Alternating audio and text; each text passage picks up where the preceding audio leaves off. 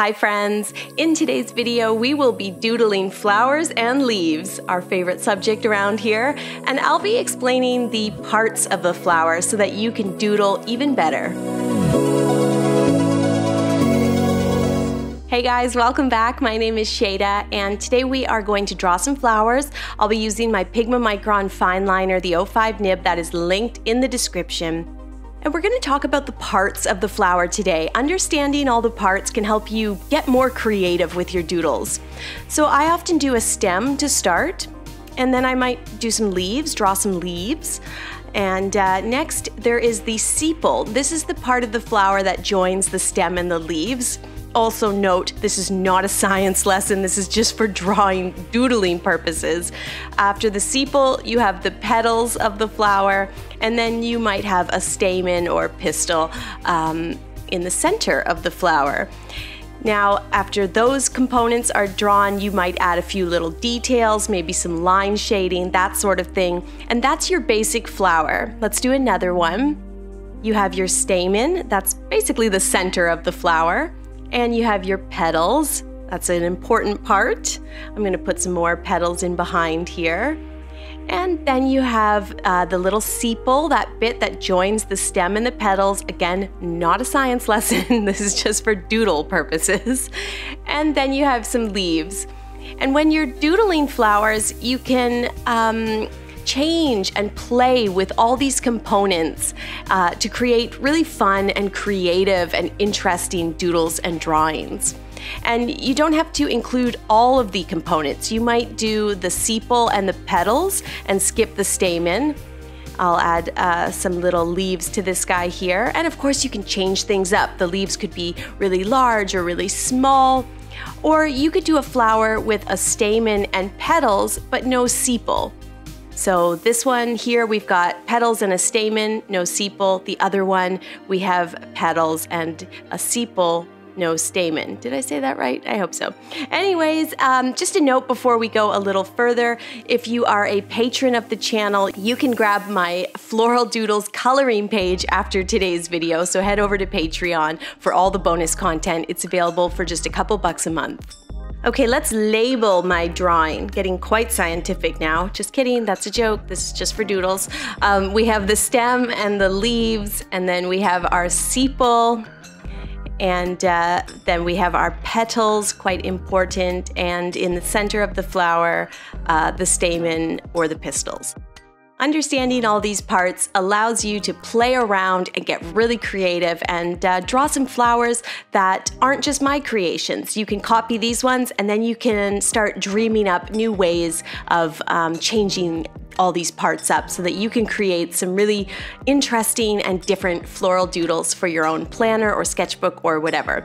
So now that we understand the parts, let's set that aside. I'm going to grab my bullet journal and I want to create a little interesting doodle page in my 2020 journal. So what I've done is I've got this really great black paper that I picked up and I cut out a piece. This is the sketch pad here. It's this really nice, heavy and very dark, like very black paper. I will link that product in the description as well if you want to purchase it on Amazon. And what I've done is ripped out a piece from the sketchbook, cut it so that the corners are rounded, and I think it's going to look nice, almost like the black is painted into the journal. So I'll start by gluing this page into my bullet journal, just using a glue stick. You could also use double-sided tape for this. And you don't have to use black paper, you could use any dark color here, or just doodle along with a black pen on white paper. But what I'll be using today is my Uniball white gel pen. Again, all these products are linked in the video description. I like to kind of get my white pen sort of warmed up, so it's good to have some scrap paper nearby. Sometimes it just doesn't flow when you start drawing with it, but then it kind of gets going.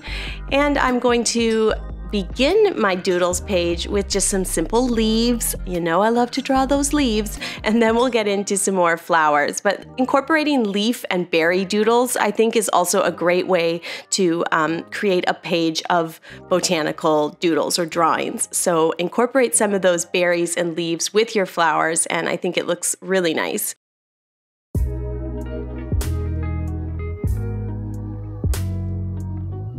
The white Uniball gel pen is the best gel pen that I have found. I also like the Sakura jelly rolls. They are wonderful too, but this one just has a really good flow, and you can see how much ink is actually left in the pen. What I'm trying to do here is really just play around with the ideas and components of the flower. The petals could be lines, the flower could be all sepal and stamen, it could be just petals, there could be no stem, just leaves. It's really totally up to you. And again, understanding all the parts can really help you to create your own doodles, and you won't just have to follow along with me, although I encourage you to do so. But it's really fun to do a page like this and just be free. Think about different flowers. Think about a daisy with those long thin petals, or a rose that's a spiral, maybe lavender, which is long and thin. So really get creative, have fun, and be free. And don't worry if you mess one up. You're never going to see it or notice it on a busy page like this one. As my doodle page fills in, I'm looking for any spots where I might need one last little leaf or flower, and I've left a space in the middle, and what I want to do here is just write my word of the year for 2020. And my word this year is growth. I think last year or the year before it might have been. Time really goes fast. It was movement, because everything was just moving so fast and the channel was growing. And then this year, it's really for us all about growth and the change that comes with running this business. And so I've just written that in there with my jelly pen, and I think this page is a great thing to have in my bullet journal. I hope you enjoyed learning all the parts of the flower in this very scientific science lesson. Don't forget to head to Patreon for your coloring page, and I will see you soon with a new tutorial. Thanks for watching.